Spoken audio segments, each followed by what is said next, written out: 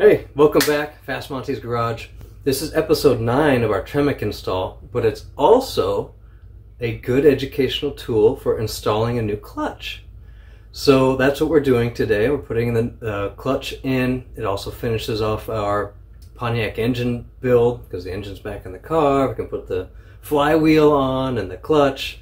It's not that complicated, but it's good for reference if you've never done it before. And that's what we're going to do today. So subscribe if you haven't already so you can follow along this whole process. The next steps are going to be interesting too because we're putting a TREMEC transmission in. And if you've never done that before, which includes me, then you'll learn something because I'm going to learn something, no doubt. Let's get going on what you're going to need. So you're going to need your pilot bearing because we're going to pull the old pilot bearing today. Your flywheel, your clutch disc, and your pressure plate. Don't ask me about automatic transmissions because I have no idea how a torque converter works, so let's not go there. So that said, let's get started on test fitting the bearing before we pull the old one. Alright guys, first things first, you need to get a new pilot bearing. If you haven't changed your clutch in over 15 years, you probably have a pilot bushing, which is just a bronze bushing, but you need to upgrade to a bearing. So it's got balls in it, it's already greased, but the important thing is you want to make sure it fits on your transmission. Oh, look at that, nice slip fit. That's exactly what you want to see. It actually goes this way, not a big deal. We want to verify that because you don't want to get to the point where you're trying to put your transmission in and it's not fitting. Ask me how I know that.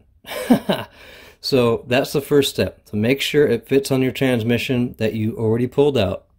Alright guys, so here's your pilot bearing, obviously. I have never pulled one out before actually because when I put this one in, I pulled a bushing out. And the bushing was relatively easy to take out. I think I just used like a hooked pry, and I tried it on this, it didn't work, so I had to buy a special tool. And the tools come in variety shapes and sizes. They basically look like this, and assuming this one works, I'll put it in the comment section, the part number. I got it from Summit Racing, but there's other methods. There's one that you can put a similar end in and use a slide hammer. I've heard those work really well. They're just more on the expensive side, and I don't own a slide hammer that I can change the tips on. So I'm going to try this one out. So basically what it does is it goes in, it separates, and then it catches the inner race of the bearing and pulls it out by turning our nut. So I'm going to change camera angle so you can see it in action, and we'll go from there. There we go.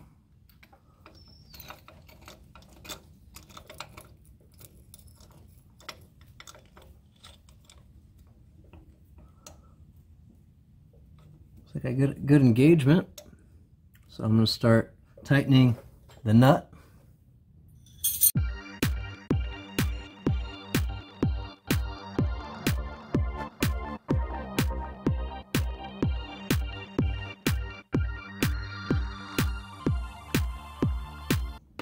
Almost there, almost there. Yeah. All right. Something worked according to plan. I love it. Alright guys, so there's the bore, and you can see there's a definite step right here. That is the edge you're going to be pushing the bearing against. So as soon as when you're installing the bearing, you're going to feel that definite hard stop. I'm going to go ahead and clean out that inside with WD-40 actually instead of brake cleaner. Just clean out the gunk. It's actually the bearing grease residue from the old bearing. And that WD-40 will also help as a sliding agent for when we push the new bearing in. There's a tool you can buy to push the new bearing in, but I like to use a socket. So this is one of my air air socket that fits just in there. It's about a 1/16 of an inch clearance, and you get really good seating against the bearing. And you want to, I'm going to use this flat side, and here we go. Do the best you can to make sure it's level, and you can definitely feel if you have a high side or not. So this is nice and level, and I'm going to start lightly tapping it with my rubber mallet.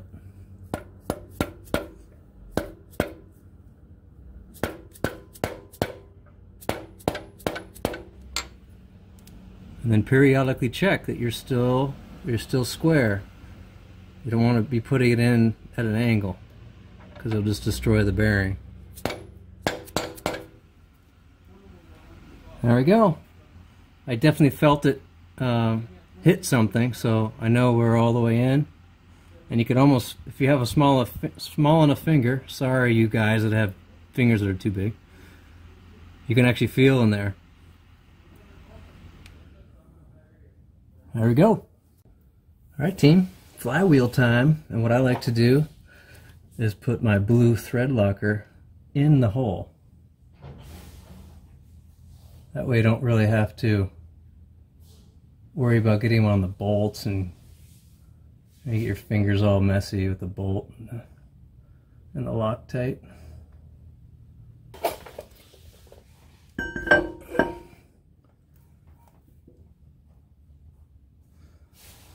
So what you have to do now is that not all the holes are symmetric, so you have to turn it, and can you guys see the holes? If you can see the holes, you just keep turning it until all the holes match.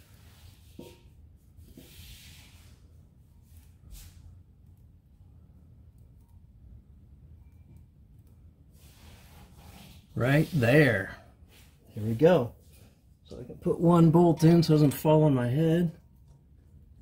So that would be a terrible day. So I'll go ahead and put all the fasteners in, and you torque it down to 95 foot-pounds. Sit back and relax.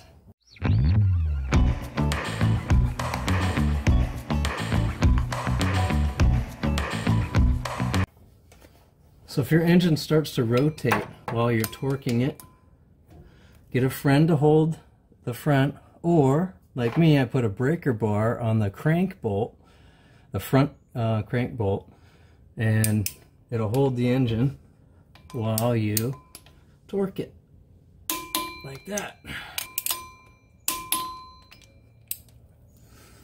Alright, flywheel's on. Alright team, time to put our clutch disc on, but before we do so, we need to make sure we clean the surface. It's just like working on brakes. So take some brake cleaner. Try not to spray your paint or your paint's going to come off. So you don't want to take any fingerprints off, any oil. You can see the residue. So keep doing it till you have no residue. There's a brand new dual friction clutch disc, they call it, and there's even stickers, dummy stickers on it. Flywheel side, so you can take the stickers off, and you have to get one of these tools. It's a clutch installation tool. Some kits come with it, some don't. I had to buy mine separately, but it slips right through, just like your transmission input shaft. And speaking of which, you should test this on your transmission before you install it, because same reason for the bearing, you don't want to try and, if this doesn't fit your transmission, good luck getting the transmission in. So that's my guidance. So it goes this way, and we stick it in the pilot bearing, just like that. So that keeps it centered while we put our pressure plate on.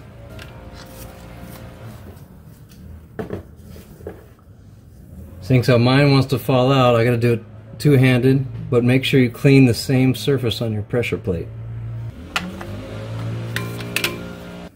Another thing to do while you're here is give it a little spin while you're flush with the flywheel, because what I've had happen before is these bolts were too tall. The heads of the bolts were too big, so it would hit the springs. And I didn't realize that until I got everything together and I heard a nasty clacking sound.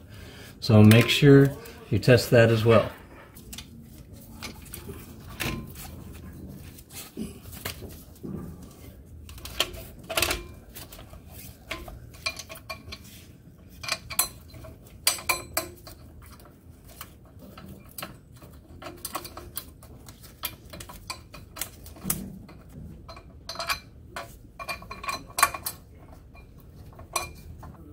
Alright, there we go. So as you guys can tell, this is my old pressure plate. It only, excuse me, sorry.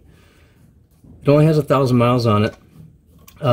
So center force, if you'd like to donate a dual clutch for me, I'll be more than happy to film the installation procedure.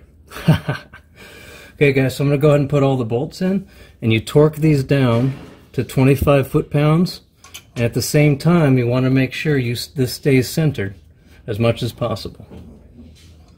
Okay guys, now that you're all torqued down, you want to make sure you can move your installation tool up, down, everywhere, because if it's biased towards one side, that means your clutch disc is not centered, and it will make your installation of transmission that much harder. So I can easily take it in, no binding, so we're good, we're centered. And here we go. Next step, let's put our bell housing on. Alright guys, before we put the bell housings in, I want to show you something. This is my new bell housing. I have these cool dowel pins. You guys have to see my dowel pin alignment instructions for TREMEC. That's what you need. But here, you want to inspect your clutch fork if you have a manual clutch. It's kind of spring-loaded. Actually, it just pulls off. You take the fork and you pull it that way, and it comes off. And you want to check for wear. You want to make sure it's nice and round, and this one is not. So replace that. It just unscrews right here on Allen head. So replace that before we put your bell housing on. So we're going to go ahead and put that one on because it's nice and clean, and I have all my bolts are not stripped. I have some of my bolt holes are stripped on the old one. And I like the nice clean look. So we'll move forward with that one. Alright guys, time to put the bell housing on. And if you have not been following along, I have these offset dowel pins that we needed to use for a TREMEC install. If you're just putting your Muncie back in, you don't need these, but go ahead and review that installation procedure and measurement technique. And what I did was this fastener on the back actually expands it into the dowel hole, because naturally your dowel pins are going to be in your block. So I just loosened this up and it came off with the bell housing. Pretty awesome. So I'm going to go ahead and put it back on. Same procedure as normal. You're going to have to probably use a rubber mallet. And then when we put our fasteners in, we put them in at 40 foot-pounds. And you lubricate the threads with some engine oil. And it's that easy. Be right back.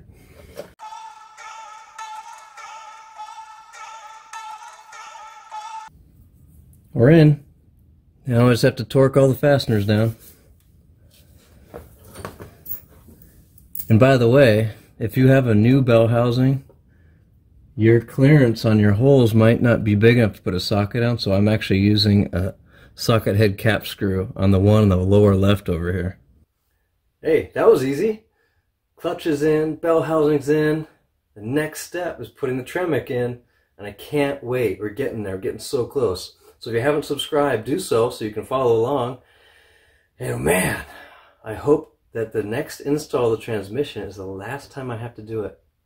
Well, up until the point Center Force donates a dual clutch. And then we'll take it out again. For sure. Anyway, you guys know the drill. Build them fast. Drive them faster. See ya.